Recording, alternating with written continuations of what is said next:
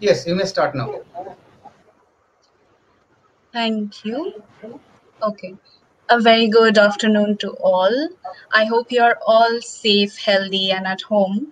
I'm Bhavna Tamung from the Department of English, and I'm very pleased to welcome you all on behalf of my department to the Gurudas College Webinar 2020, jointly organized by the Department of English and IQAC. The speaker we have with us today is Professor Arijeet Mandal, who will be speaking on the topic The Feeling of Disgust, History, Philosophy, and Literature. Now, before we move on to the talk, let me just give you a short introduction to our speaker. uh, Arijeet Mandal is currently employed as an assistant professor in the Department of Film Studies at Jadavpur University. He's also a PhD research scholar at the Department of English in University of Delhi. He has completed his MPhil degree course from the Center for Social Sciences, Kolkata. Currently, his research topic is locating and studying various aspects of disgust in the aesthetic and literary field in Indian literature, and his primary interests are studies in aesthetics of decay, disgust, and horror. So, Arijita, we are very pleased to have you with us today, and we are also very excited to hear what you have to say. Before we start with that, let me just inform our viewers and our students that after Arijita is done with his speech, the live comments will be open for everybody to give their queries or questions. So I would suggest my students to please have their questions ready after right after he's done with his talk. So without further ado, Arijita, I would like to invite you to deliver your talk. Thank you. Hi. As you, as Bhavna rightly said, my topic is disgust, and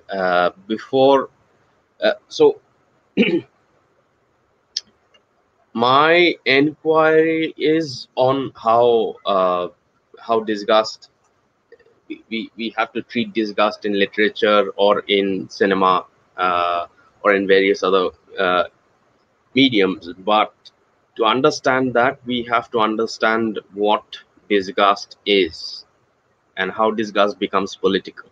So I have a short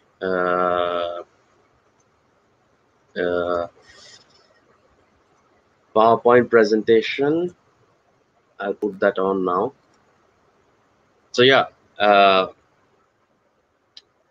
we can start from here.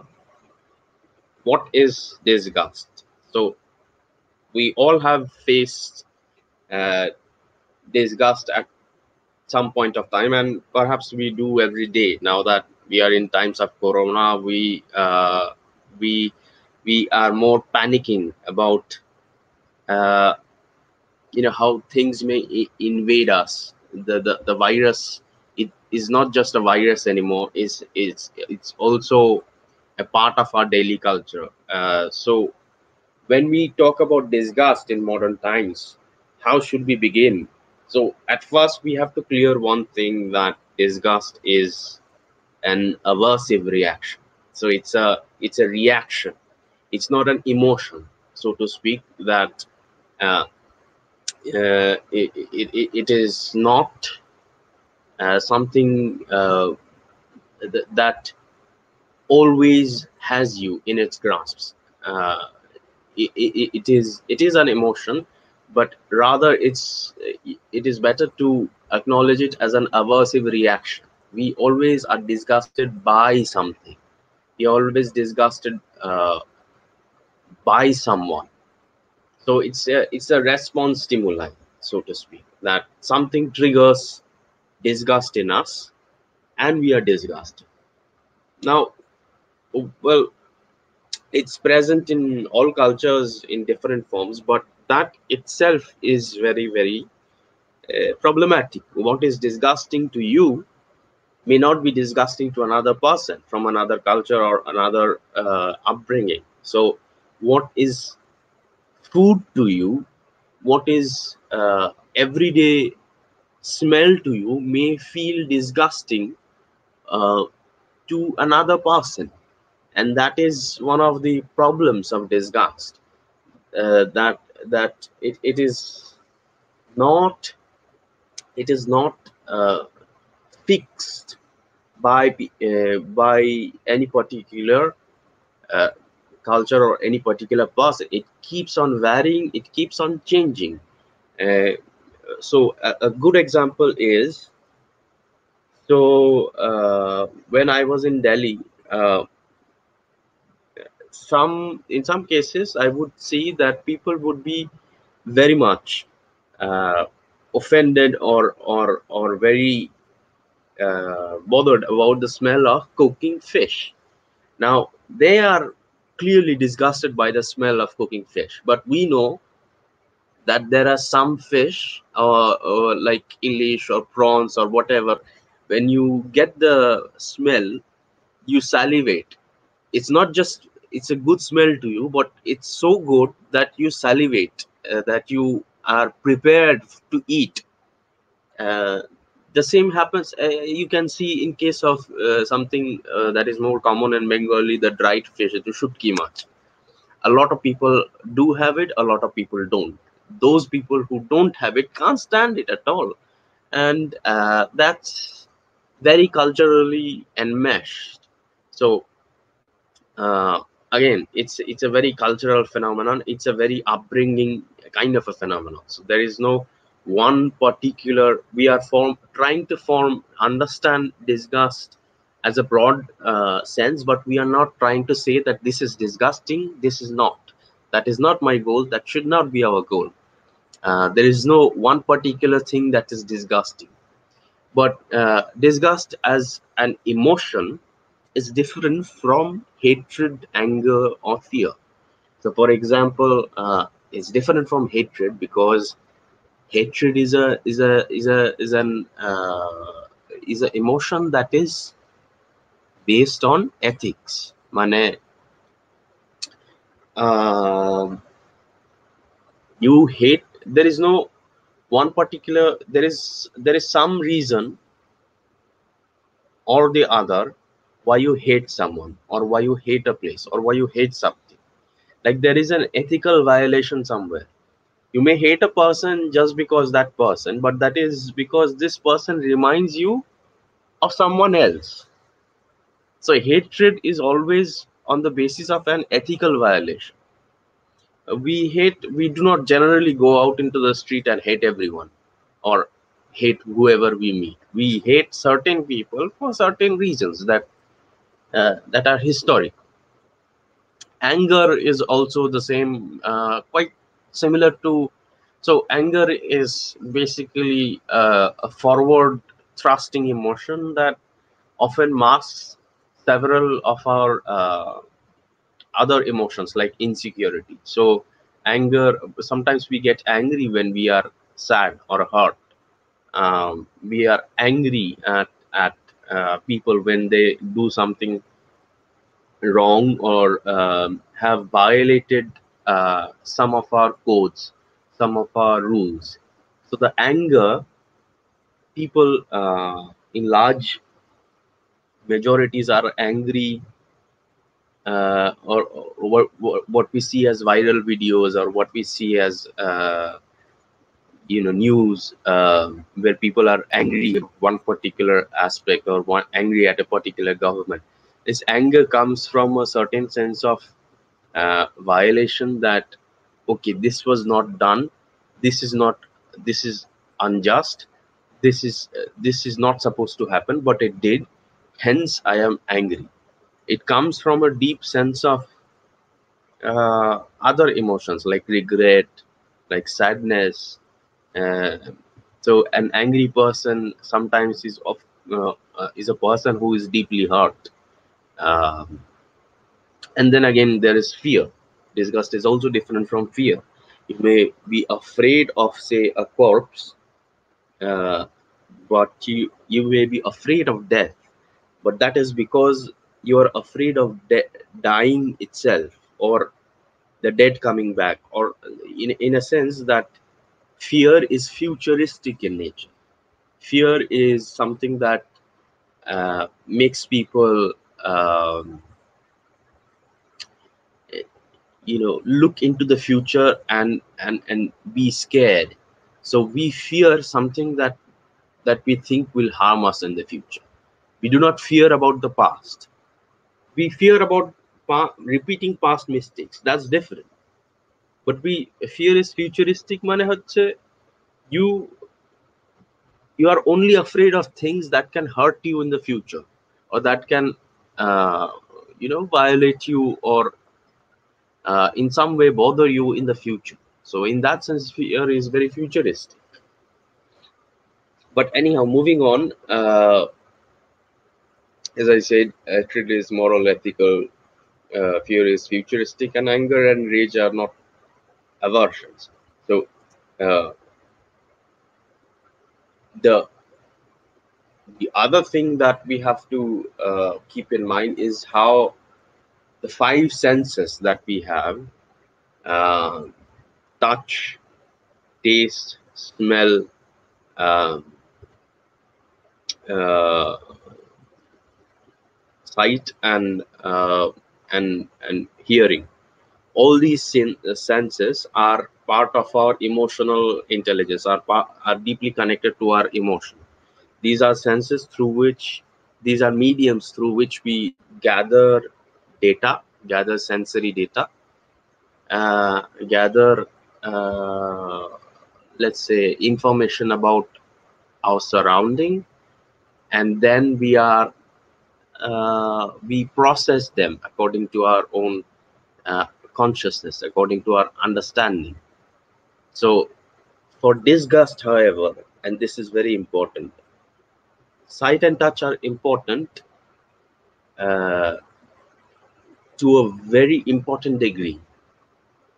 You are disgusted by seeing something. You are disgusted when you touch something. So, for example, if you touch, uh, uh, an interesting understanding here is Darwin was one of the first people who tried to theorize disgust. And this is from Darwin's Emotions and Expressions of Man and Other Animals. This is a book by him. Now, when Darwin first is talking about disgust, he is giving an example that he was having a meal, he was sitting down and having a meal, and it was a cold cut meat. So it's a meat that is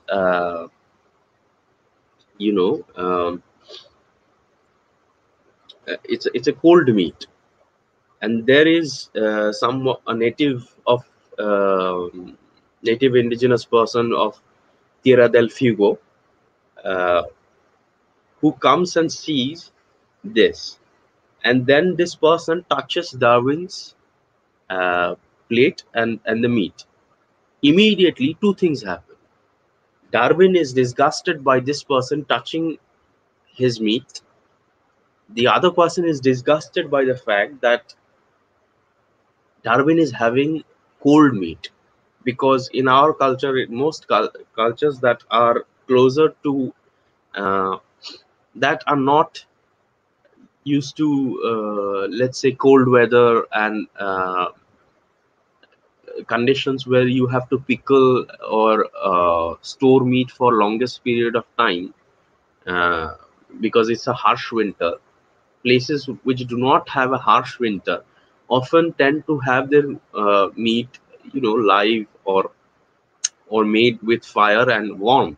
So we all, ourselves as Indians, are also a culture who are very much, only recently this concept of salami, sausage, etc. is introduced, but largely we are still um, people who are very much uh, you know in the habit of having meat that is warm, that is hot.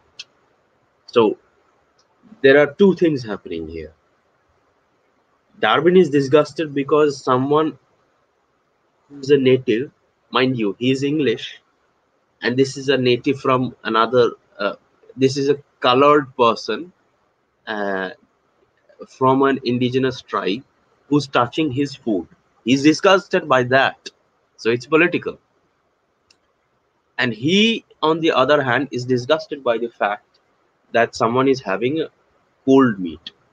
So that is also political, but it is also existential. So coming back, I'm saying that sight and touch, sometimes you touch people, or let's say you like, for example, it's very much in practice right now, that touch is considered, uh, the coronavirus thing, the touch and nearness of another person is considered as a easy way of transferring the virus. So we are very careful of touching these days. But even before the coronavirus thing happened, we were wary of touching, say, dermatological disorder. কারো কিছু একটা হয়েছে চামড়ায়, someone is having a, say, an eczema, or certain uh, ringworm, or any particular boils, fora, etc. We are somewhat disgusted in touching that. So sight and touch are very important. Often hearing too, you perhaps are disgusted by, say, I'll tell you an example of a disgusting sound. Slimy sound is disgusting. The sound of slime. So if it's sound of like a imagine uh, imagine something wet and slimy rubbing against some surface, that uh, like a wet cloth being dragged across a surface, that in itself can cause disgust. So sounds can often trigger disgust as well, but most important are taste and smell. So this is one of the things that is very important for when we learn disgust, is that there is no other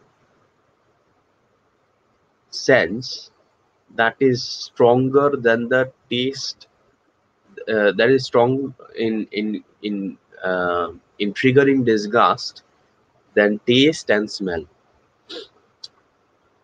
You eat something and it tastes bad, or it has the texture of something really bad. Say you accidentally have food and it is slimy. It has gone so bad that it has become slimy. uh, or you taste some rice and realize that it has become slimy and sour. Now, rice is not supposed to taste sour and slimy. Immediately what you do is you throw out and you wash your mouth or whatever. The point is that taste and disgust are very quintessentially related. They are um, they are quite closely related. And so is smell. Your immediately smell is something like a okay, the smell itself, if you notice carefully, smell has a very invasive character. Smell, you're going through somewhere and there is something bad, um, like there is a drain over there, or there is an open drain over there, or there is a tannery, or there is uh, something has is deep, something in the bushes is rotting out there, and you smell it. You didn't desire to smell it, you didn't want to smell it, but you smell it. And that is something that is invasive quality of smell, that you smell it even if you do not want to. And this is something that also triggers disgust, that when you smell something bad, smell something disgusting, you feel the automatically you feel like throwing up, you feel like puking. But anyhow, in India too, uh, we have we have a sort of a theory on emotions, and that is the rasa. The problem with rasa is this, that rasa is not directly a study of emotions. Rasa is a study, Natya Shastra is study of dramaturgy, or how drama is made, or what drama does. So in that sense, rasa is the perception of emotion. So primarily, this is the reason why I am sticking to um, not Indian understanding of emotion, or Indian understanding of rasa or bhava, but towards more Western, uh, Western theories.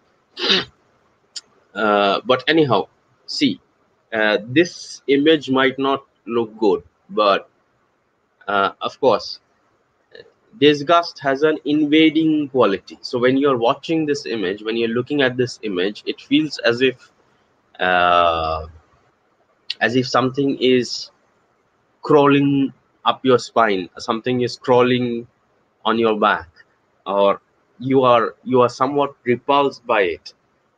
So disgust is has an invading quality. It disturbs you. It triggers you. It makes you uncomfortable. So in that sense, disgust has a quality that is like no other. Uh, you are disgusted easily, and it's what happens when you are disgusted is that you want to run away from it. If you're still with me, then part of you wants to not look at it anymore. But this is what you would see, but you would find that if you're going, um, and that is, I think, part of the human condition, or part of the how humans work, that if you're going somewhere and you see something disgusting, you look away from it, true, but you take another look at it. So in a sense, you're disgusted by something, but you look at it once more in order to be sure that, okay, this is disgusting. So in a way, disgust is not boring. Disgust is invasive. Disgust is disgusting, but it's not boring. And in that sense, disgust has also an invasive quality to it. Yeah. And okay, disgust itself has an infectious, so when we talk about infection, uh, nowadays we talk about it more, uh, and we practice so many things like wearing masks, wearing gloves, and um, spreading sanitizers, etc., etc. um, but if you think about it, then even before that, before all of these things started happening, before this meltdown of the coronavirus uh, thing, we were still disgusted by infection. It is as if that in Darwin theorized that disgust is a response, is an evolutionary category, um, of uh, is an evolutionary category of our resistance towards toxins. The only reason we throw up, we puke, we vomit when we encounter disgusting things is because deeply inside we are thinking it is toxic in nature, and we want just to um, like throw up. So in a sense, if you look at, say, here are two images of fungal infections. The most common infections are like of the fungal quality, and it's easy to get it if you're especially from the tropical areas. So that makes us it makes us nervous. It makes us sort of not very cool with it. So there is it. The disgust has an infectious kind of a quality to it, and we are it's ourselves disgusted by infection. Uh, Again, uh, there are some images that show the nature of infections, and then there is the disgust in food. So you would see that a lot of debates are there about, oh, they eat this, and that is not about some particular country, that, oh, Chinese are eating dogs or something like that. It's also very localized, that they eat with two hands. ওরা দু হাতে খায়, because there are a lot of, even within Bengali cultures, there are certain families who use two hands in when they're trying to eat fish, especially taking out the bones of the fish, kata bachte, and some people don't. So people who use, let's say, the right hand, the eating hand, to hold the glass, well, some people, they would be disgusted by someone using the left hand to eat food. On the other hand, people who are not used to this particular scene, where uh, where sorry uh, where people think that the hand that you're using to eat, you hold the same with you hold the glass of water with the same hand. It's disgusting for a lot of people. So in a sense, disgust is very local, and the same time it's universal. uh, I'm getting to that, why it is local and universal. But anyhow, disgust about food is very common, and is very you find it like in lots of ways among people. So we are disgusted by people that, oh, they eat dogs, or oh, they eat cows, or they eat pigs, and so on and so on. But to them, it's food. On the other hand, they might be disgusted by some of the foods that we eat, that you eat. So, in that sense, there is no universal code for disgust, that, okay, this particular food is disgusting. And uh, a lot of cuisines change because of the reasons, because of historical reasons. you know so for example, if in a fertile land, in a land which is which is doing good in terms of um, fertility, in terms of a lot of things, that like they make lots of food annually, and there is প্রচুর খাদ্য সামগ্রী, etc., etc., they would, they are okay with throwing away with lots of things. But in a scarce condition, in a condition where it's very cold, or it's very arid, or you don't find let alone you know wasting food, they would rather eat each and everything that they can cook, or they can eat from one particular thing. So for example, in Rajasthan, there is this um, vegetable called panchkota. It's made of wattles. It's made of what we call agacha. It's something that we would not even look on this side of the country, but to them it's food. On the other hand, they would be disgusted by fish, a lot of them, uh, and not have it at all. Here we cannot live without fish, so it's a very sort of uh, disgust and food, it's it's a complicated relationship, and there is a lot of politics that goes with it. uh, Anyhow, so coming back, there is also disgust in association or personification. We consider some people disgusting because of who they are, because of what they do.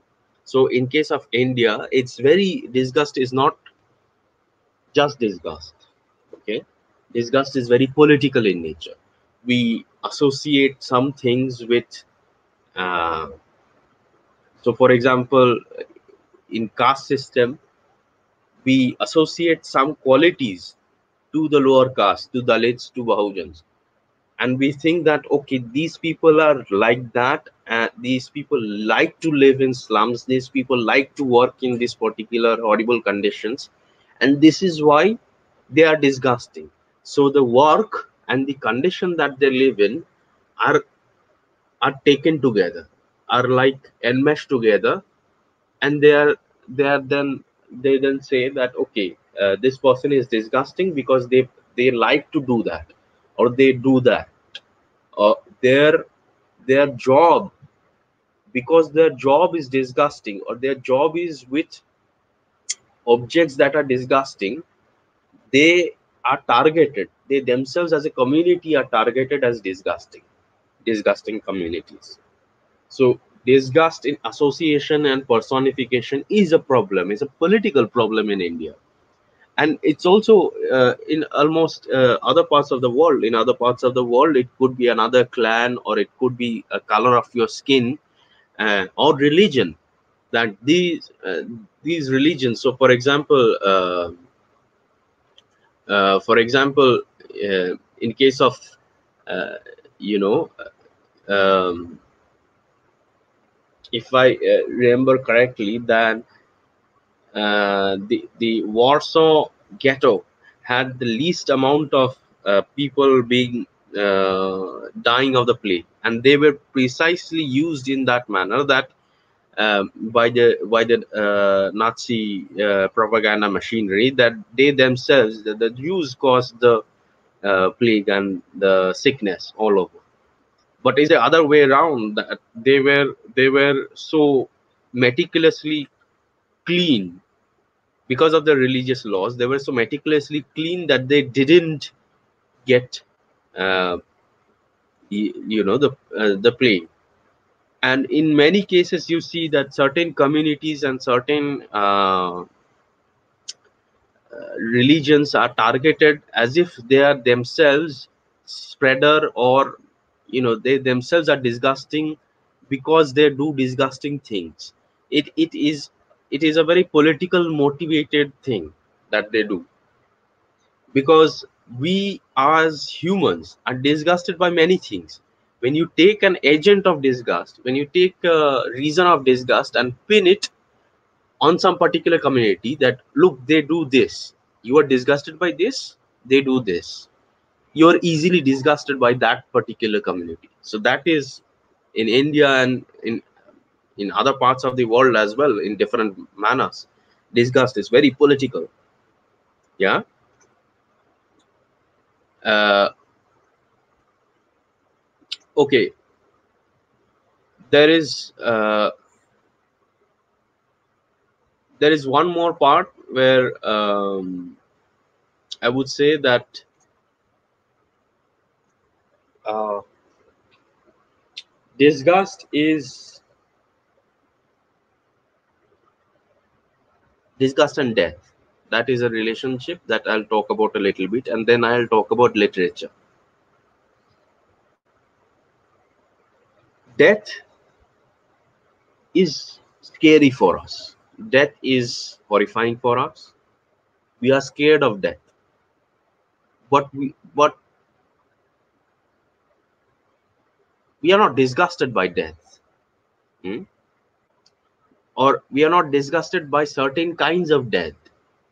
We are disgusted only by dead that is that has gone past a level. So for example, we have seen We have seen that vampires or several other, say Frankenstein, they are object of fear. They are object of, even to an extent, vampires are eroticized. They seem very sexually active and all that. So they are very sexualized as well. So we are not disgusted by vampires, but we are disgusted by a dead corpse which is rotting, which is bloating, which is showing signs of decay. So we are not disgusted by death. What we are disgusted by is decay after death. Because even if it's a fresh corpse, we touch their feet, we uh, we kiss them goodbye, uh, we hold their hands, or we do so many other things to a freshly deceased corpse, and we are not disgusted when we look at a freshly deceased corpse. Only when a corpse is uh, a past a certain element of nature, that we find itself that we find it disgusting. So for example, uh, a corpse that is bloated, that has turned green in color, that has become filled with maggots, we would be disgusted by that. Not scared of that, but disgusted by that. So in that sense, we are afraid of death, but we are not disgusted by that. What we are afraid of is that life continues even after we are dead. The feeling that within our body, itself, there are so many other things, or our body is just food for worms and bacteria and other things, that the excess of life, মানে বাংলায় বলতে গেলে হচ্ছে, মানে জীবন শেষ হয়ে গেলে দেখা যায় আমাদের শরীরটাই হচ্ছে আরো প্রচুর জীবনের খাদ্য. So that kind of makes us very wary, very disturbed as human beings, because we cannot grasp that, okay, the world is not for us. Life continues and we are just food. We are just recycled by other animals, other insects, other bacteria, and so on and so on. So death and disgust are related in that. Now, coming to literature, disgust, however, is part of profession of a lot of people. So doctors are if you have friends who, or if you know people who have gone through training as doctor or nurses, or as healthcare workers, they have certainly gone through periods where they had to undergo a certain kind of a training, where they were at first disgusted by it, but then it changed. Disgust is not something written on stone. So if you're, which is why it's so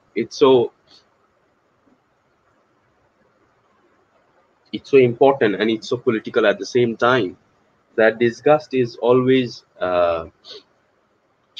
it can be changed. You can unlearn disgust if you are uh, say for example, you have a skin problem and you go to a dermatologist. A dermatologist, okay, will wear a mask, but he will touch you at the exact spot that you are having the dermatological disorder. Or so many other doctors will have to closely examine. Doctors and nurses do have to take a look or touch or feel um, our body when they do it. So disgust can be unlearned. You can unlearn how to, if you were taught from childhood to be suspicious, just like hatred, you know if you are taught from childhood how to be suspicious of a particular community or a particular person, you can unlearn how to not hate this person. The same with disgust. You can unlearn certain parts of disgust, and it can change, which is why disgust can be used very politically as well. That uh, if you and it is always done by, to an extent, by different people, that you get a lot of WhatsApp or other kinds of uh, news or images that trigger you into believing a certain kind of a narrative, that look, they're feeding you uh, cow meat, or look, they're feeding you this, that, etc. Something that you are disgusted by, and something uh, there is the fact that you are disgusted by something and attaching it with another community. So two together form a political opinion. So it's easy to change political opinions in that manner. But it's also unlearnable, and that is what we see in literature. In literature, uh, there are several authors who have sort of used, you know, things that would disgust us to further as parts of their writing. So, for example, Jonathan Swift has written a lot about, you know, about scatology, what we call. So he has written a lot about what we call feces or shit. Uh, in case of India, there are two different phenomena that I have seen. One is just after the Naxalbari revolution, uh, there is the hungry movement in Bengali literature, and a lot of hungryalist movement literature, and even after that, say literature by Shubimal Mishra, is it borders the things that we are not comfortable with, we are disgusted by. uh, Another similar itinerary you can find in Indian literature is literature by Vilas Sarang. Vilas Sarang is an author in Marathi literature as well as he wrote in English. He just comes after the movement of Dalit Panthers movement in 70s. So I'll give you two examples of Vilas Sarang stories. One is where, so this story is called, okay, this is a book. It's a book called The Woman in Cages.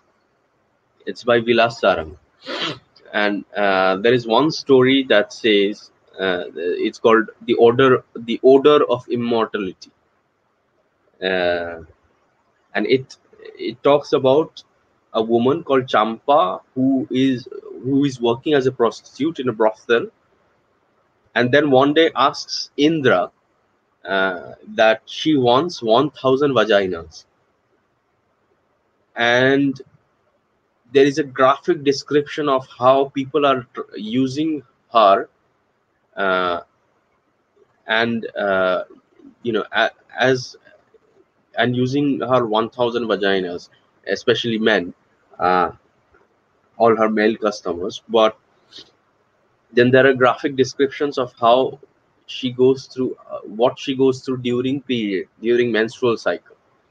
The Then ultimately she again gains a boon by again gains favor by Indra uh, and Shiva, and Shiva turns her 1,000 vaginas in 1,000 eyes.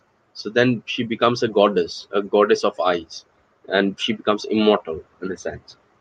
But there is another story where called Musk Deer. So it's about this guy who loses his job, who loses his station, who loses his everything that he has in his life because he gets a small abscess. Abscess means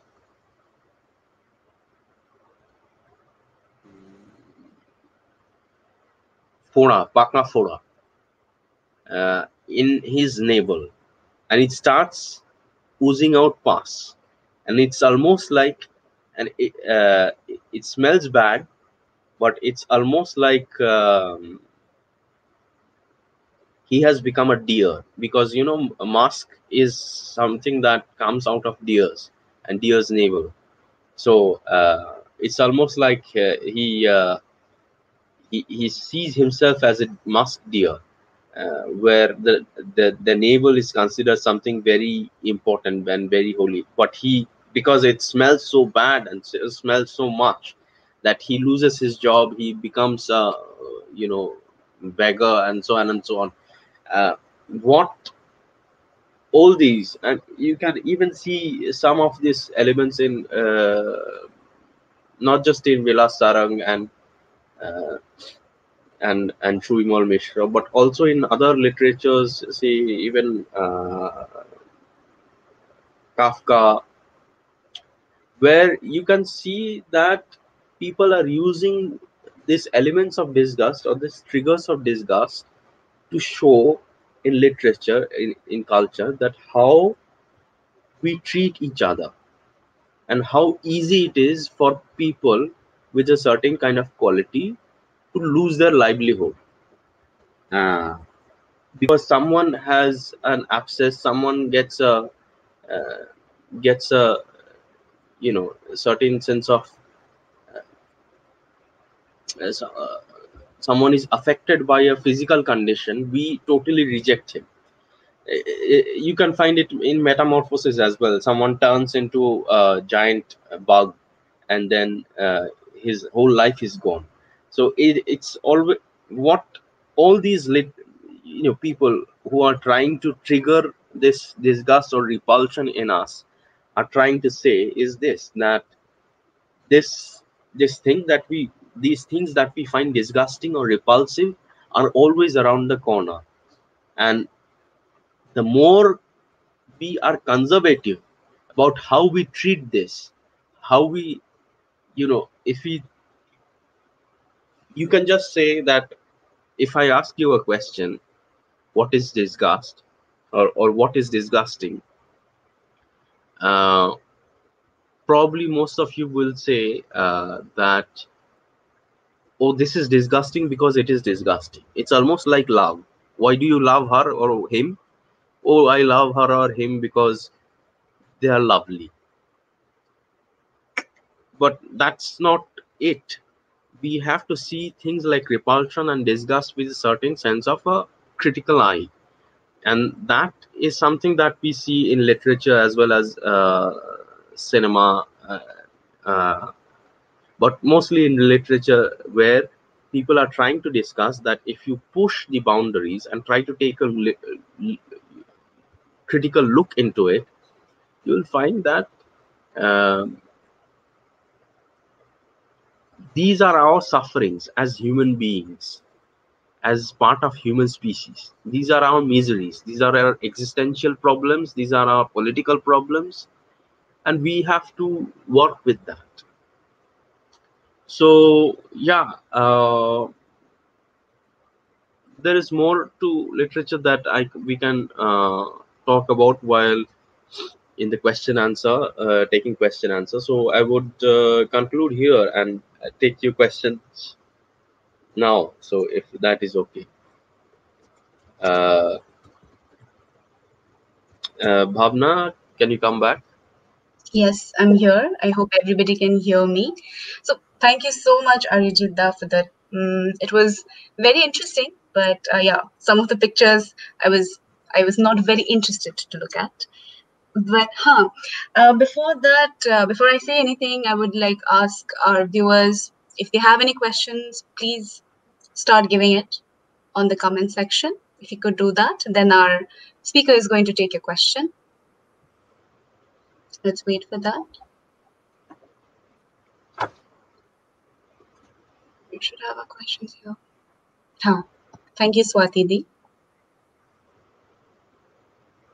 Yes. You will be able to see Swati the is questions once they start coming she's in. the head of the department, right? She is a part of our department, yes. We have a different head. Okay. Okay. Acha. So we didn't meet, but okay, we'll wait for that. Okay. But thank you so much, Arijeet, for the questions coming. Let me say that, like, personally, I didn't know a lot about this, of course. Oh, we have And two Swati in the department. Okay. yes, we have two Swatitis, yes.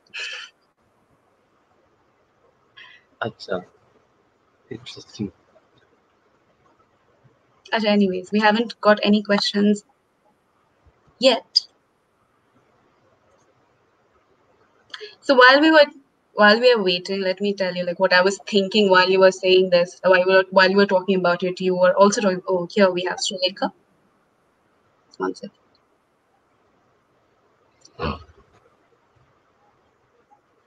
Society often gets disgusted when a person tries to break the stereotypical norms in a society, isn't it?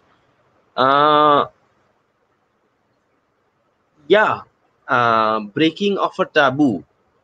There are there are in every society there are some taboos. Generally, it's about uh, sexual conduct and eating, and how why sexual conduct and eating are very related to each other. We can easily see that. The pleasure content of eating and the pleasure content of the you know of a sexual congress are quite similar. So in that sense, why people are so bothered about what people eat and what people uh, do sexually are very important. So all these taboos are generally about body. So if you cut your hair, if you color your hair, or if you do something with your hair, people get triggered or offended by it.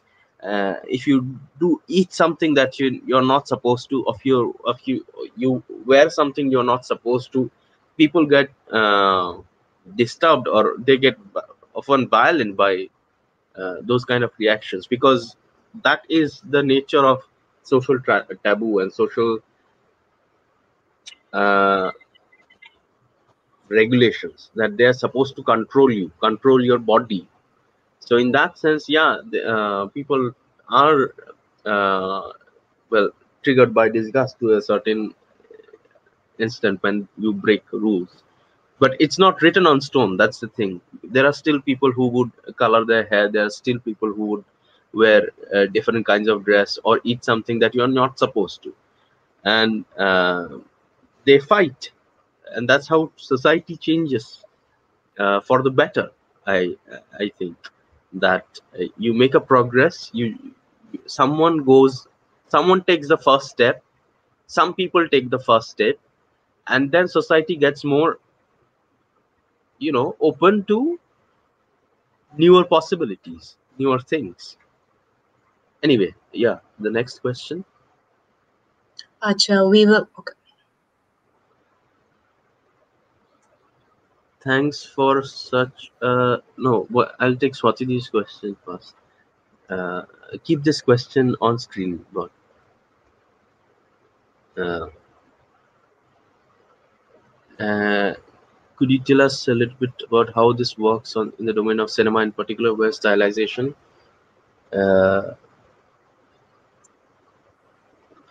stylization often takes away, say, the bloodiness of blood or the bodily secretions that come along with death? Yeah, well, as I said, uh, literature or cinema are both mediums, and they are forms, they are mediums. They cannot, uh, you know, they can point towards what is happening. So a photograph or an image of uh, blood or gore or uh, something disgusting uh, is something that is that we see on screen, and we can react to it. But on screen, I would say, and this is my theorization, that it would be more of repulsion rather than disgust. Disgust is too real. Disgust is when you are actually placed in the vicinity of something disgusting. So the reaction that you have in, say, for example, if you are sitting in front of a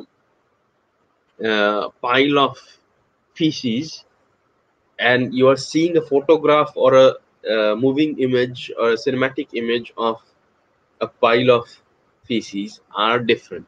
You might get repulsed by the pile of image of feces, but you would not be thoroughly, that disgusted. Uh, in you, you might not. It might not. You might not be repulsed at all. It might just be a very aesthetic thing for you. But in the close vicinity of that, if you are placed in near something that you are disgusted by, it is too real an emotion to escape. So in that sense, both literature and cinema are mediums that can point you towards something disgusting, but it cannot make you feel disgust as the real thing would do, as the real disgusting thing in front of you would do. So yeah, there was another question. Uh, could we apply this to our reaction of Hunchback of Notre Dame, or disgust turns to pity at the end? Okay, Hunchback of Notre Dame. So the Quasimodo, the the phenomenon that goes behind, say, for example, no, the pity part is the work of the author. The pity part, I would say, is what the audience, or uh, what the person who is reading the text feels.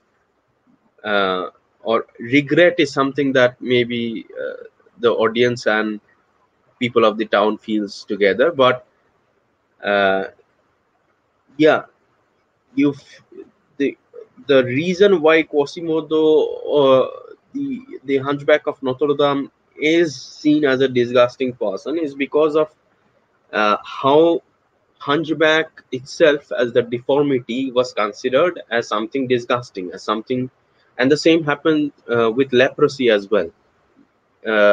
People would treat lepers and throw them out of the you know um town, and you would have leper colonies and so on.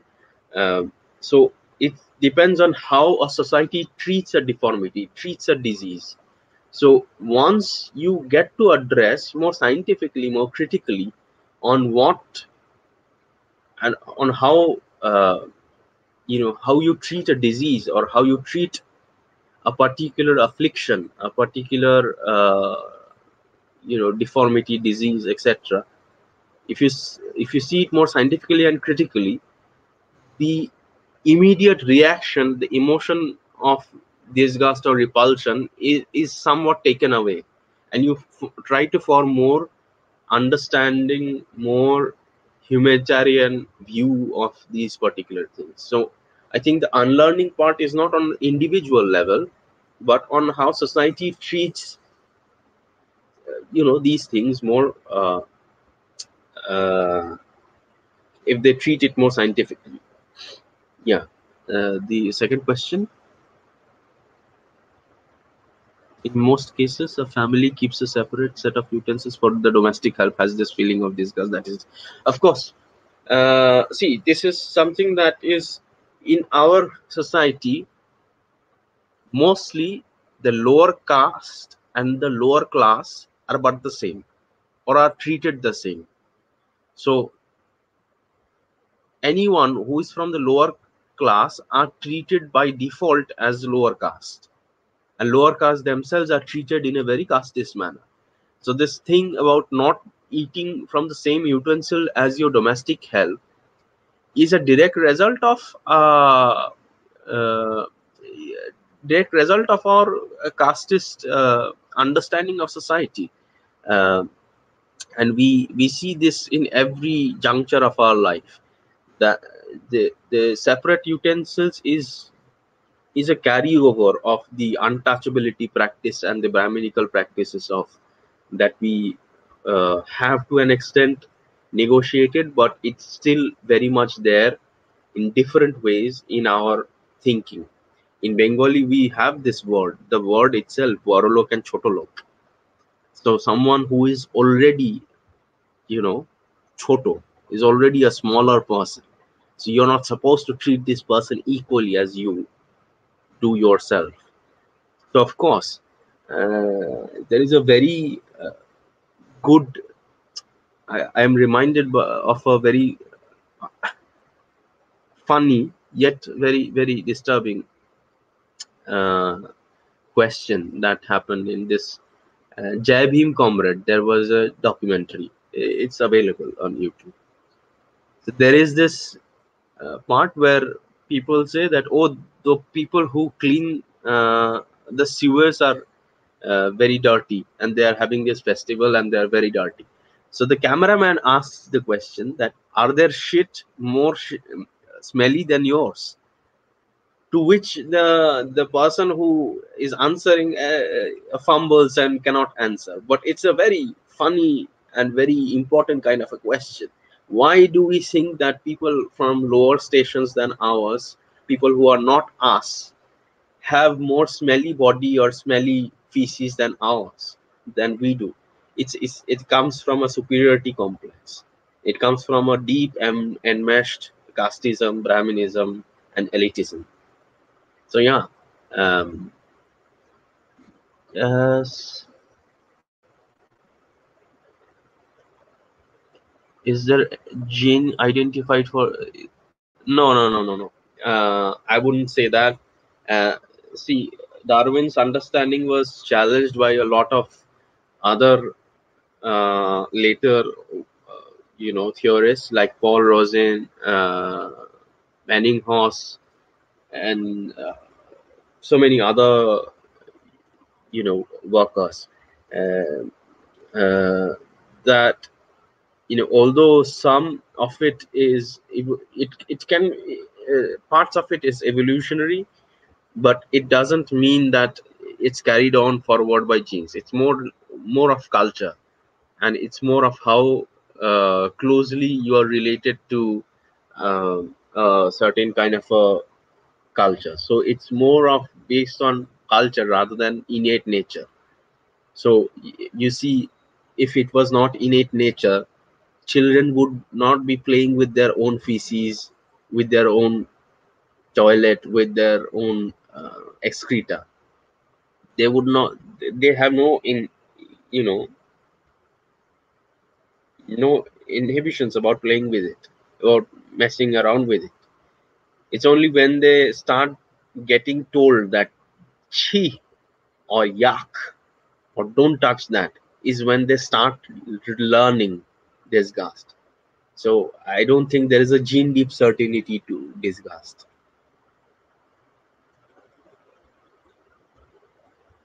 Uh, yeah, sometimes disgust was a certain community, as you mentioned in the lecture regarding caste. Then it's kind of demeaning for belittling them, which is very unjustified. Yeah, well, of course it is unjustified, but uh, it is also there in society that people are treated differently because of their birth station, or how, in which culture they are born on, or in which uh, you know uh, i- i- which community they belong to. So disgust in that sense, at least in case of India, I would say is very political. It's not, in general, I would say disgust is both political as well as existential. Existential because it makes you think about your own place in society, and how, okay, my god, I am disgusted by this particular food. uh, if you're disgusted by your own, if you're disgusted by your feces, if you're disgusted by something, then it makes you think that if you're disgusted by say maggots, or a bloated corpse, or blood, then it should make you think about, okay, this is my end, this is how I will end one day. as a rotten food for uh, like rotten food for maggots and worms. This is the destiny of every human, of every living creature being recycled through nature. It makes you existentialist in a sense, but it is also political in nature because it is used politically uh, against different communities and against different religious minorities and so on. So I would say it's both political and existentialist. Okay. Thank you so much, Arijeet. I think we've come to the fag end of our session. Also, it's been an hour. Um, and I guess now I should ask Swati Moitra to please give the vote of thanks. Yeah, hi. Right. Thanks, Bhavna. Thanks a lot. On behalf of the Department of English, I'd like to first and foremost, of course, thank our speaker, Professor Arijit Mondol, for this wonderful discussion of disgust and the politics of it, among other things. I remain indebted to you for making me think about a lot of things, and I hope we will be able to discuss this again sometime in the future. We were very happy to have you.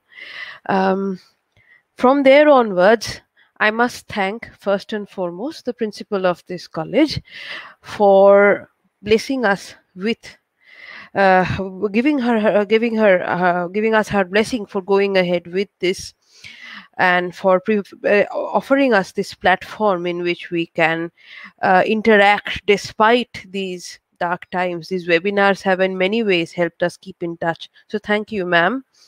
We must thank the IQAC and Triparnadi for their coordination with us. Uh, no Gurudas College webinar is complete without thanking Joydipda in particular, because it is Joydipda who makes these things possible, from generating the links to making the flyers and certificates possible to ensuring that there is no technical difficulty. And there are often technical difficulties when we are involved. And there are often, I called him 5 minutes before the seminar saying, which is the link again? So really, thank you, Joydipda. Without you, none of this can be done, and you have been doing this consistently throughout this summer. So really, there are not enough words of thank. I must also thank Bhavna for helping us set this up in the first place. We are extremely grateful to you for all the work that you have done. To the head of the department, Swati, for uh, helping us go through with this in the first place. And of course, I must thank the audience here, my esteemed colleagues, for taking this time out to attend, as well as our dear students. It was lovely to see you, however virtually, in such a platform. I hope you enjoyed yourselves, and we hope to see you in other seminars that the college will keep organizing as well. Thank you very much. Have a great day, and more importantly, be safe. Thank you. Uh,